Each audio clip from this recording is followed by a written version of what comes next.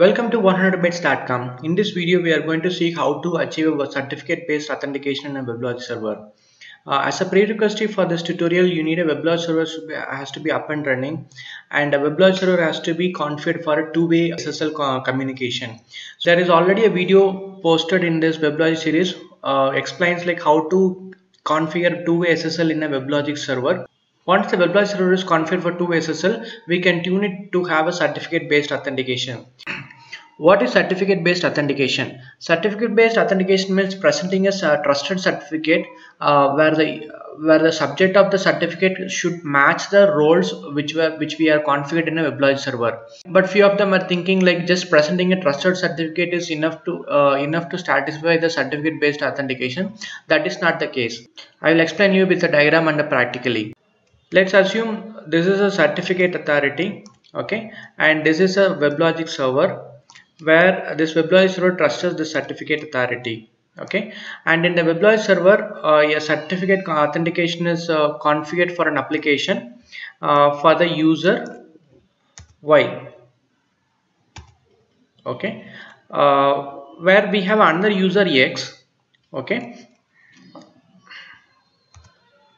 So he also got the certificate from the same certificate authority.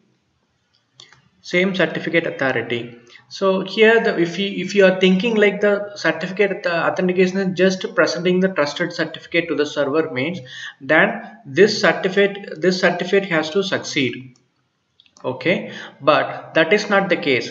It should not succeed because the configuration is done for the certificate for the user Y and not for the user X. We will see it in a practical how to achieve this. Before that, I'll show a certificate which is issued by a certificate authority where the Weblogic server trusts. So this is my certificate. Okay, in the details, if you see, issuer is 100 bytes admin and for the subject is 100 bytes client. Please note down this, the CN equal to 100 bytes client. So we are going to configure the Weblogic server for this user. Okay, so click OK. So this is my certificate and it is presented by the 100 bytes admin issuer, and this 100 bytes admin was trusted by the Weblogic server. I'll show that application which we are going to deploy it in the Weblogic server for certificate based authentication. So here there are only two things are there. One is index.xml, one web.xml and weblogic.xml. And in web.xml, so for all the URL patterns for /star for get and post methods, we are doing a security constraint where for the role name is certificate user, and here transport is confidential because we are going to communicate in SSL communication. And there is a role for certificate user, and this CLIENT-CERT has to be auth method should be CLIENT-CERT.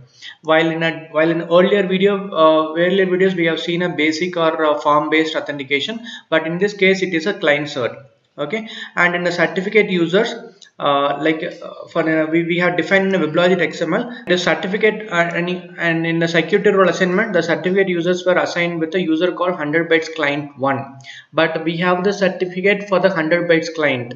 So if we are thinking like just presenting a trusted certificate is enough for certificate based authentication, then this configuration should work, but this is not going to work. Let's see how it is actually. Before deploying our application, we have to make sure that 100 bytes client user is in the server. I have already created 100 bytes client user in our realm. So my realm, users and groups. You see this 100 bytes client user is created and it is a part of a default authenticator. In this case, it can be the user can be a part of any other authenticator. That means like even if the user is sitting in a external database or external LDAP, if the corresponding user is configured for certificate based authentication, then the certificate presenting for the application must have the user same as which is configured in the role. We will deploy our application, install, and I'm selecting my project. Okay, install it as an application, and I'm selecting a DD only, that is deployment descriptor. We are going to keep the deployment descriptor roles and policies, and click finish. Now the application is installed. Let's see the security roles for this application defined. If you click the application and you select the security, For the URL patterns, you will see like certificate users were created for 100 bytes client 1. This is which is similar to this, which is the same as where we define in the deployment descriptor. Okay, now our application is deployed. Okay, but before proceeding it, we need to do some configuration in the security realms.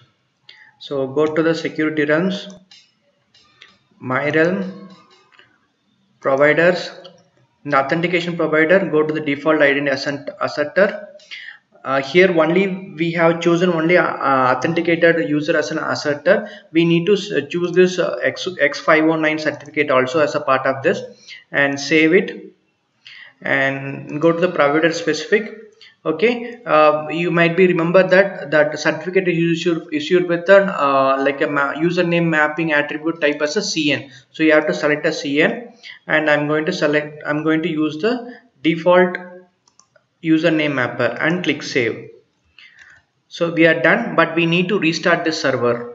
I have restarted the server. Let's try to access this application in a HTTPS protocol. HTTPS localhost auth-cert project. So it should ask for the certificate. Yes, it's asked, and the browser is going to present this 100 bytes client. You remember that in a deployment descriptor we have configured 100 bytes client 1. Click OK. It should fail. If you are thinking like just presenting a trusted certificate is enough, that is a wrong. So we will change our deployment descriptor for 100 bytes client 1 and redeploy the application. Now I have changed the deployment descriptor to have 100 bytes client instead of 100 bytes client 1. Let's redeploy that application. So click select update and click finish. So now let's see like whether the security role has updated or not. Go to security and URL patterns, certificate users. You see 100 bytes client is there. Okay, now let's test it again. I'm accessing the URL again. Again the certificate is asked. Now it should succeed. Yes, it succeeded. So this is the way we have to configure our Weblogic server for the certificate based authentication. For more tutorials, please visit 100bytes.com. Thanks for watching this tutorial. Thank you.